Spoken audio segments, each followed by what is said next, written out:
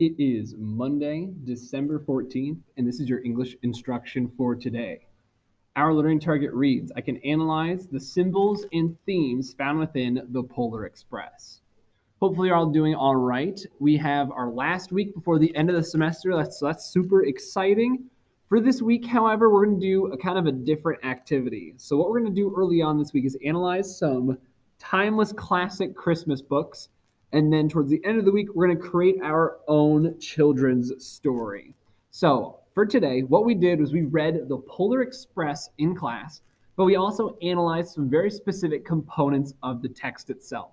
So I'm going to go through these questions for you and kind of be thinking about what exactly is going on with this.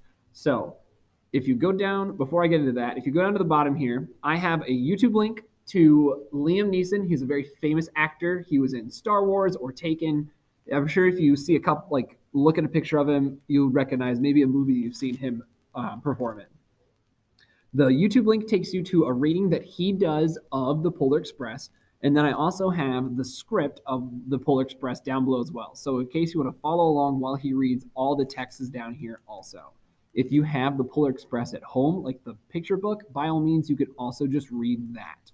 But you'll have to read or listen to Liam Neeson read you the Polar Express before you complete all of these questions. But before you read it, though, it's best to know what the questions are going to be asking of us. So for the first one, list all the settings from the story. There's a lot of them in the Polar Express, so just maybe fill that in while you read the story.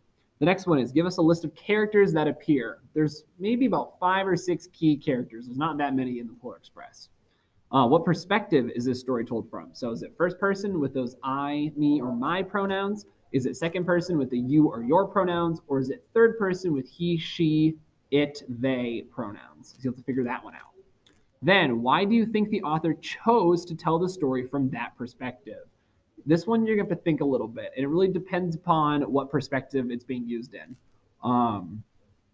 Be sure to pay close attention to how the story goes. That might give you a hint on how to best answer that question depending upon what perspective the story is told in. Next one is, can you find any instances of figurative language? Figurative language is a phrase that does not mean exactly what it says within the story. So for example, one figurative language is cut the cheese. If you cut the cheese, you're not actually taking a knife and cutting some cheese. It's a figurative expression that means that you farted, essentially. But it's more socially acceptable to say that you cut the cheese than I farted because it's not as vulgar.